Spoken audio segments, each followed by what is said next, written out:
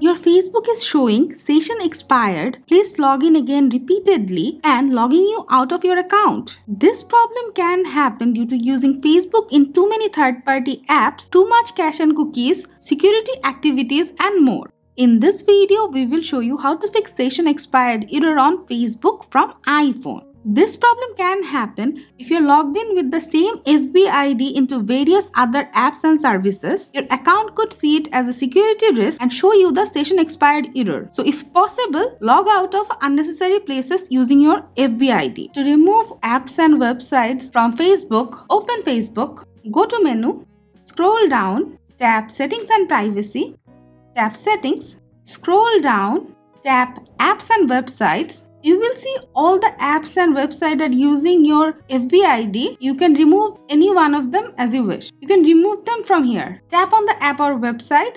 Tap remove. You will get this option. Tap remove. Keep in mind, if you do this, you won't be able to use your FB ID to log into that app or website again. If you're logged into multiple places and from one device you have logged out of all sessions, then in the other device you will see session expired, please log in again error, and you will be logged out of your FB ID. In that case, you have to log in again. If you use a VPN and keep changing your location, your account could get confused and it could take it as a security risk and cause this session expired issue. You need to turn off the VPN. If there are too much cache and cookies stored on the Facebook app, it can cause this issue. You need to fix it. Open Settings, go to General, go to iPhone Storage, scroll down and select Facebook, tap Offload App, again tap Offload App. Now reinstall the app and it should fix your problem.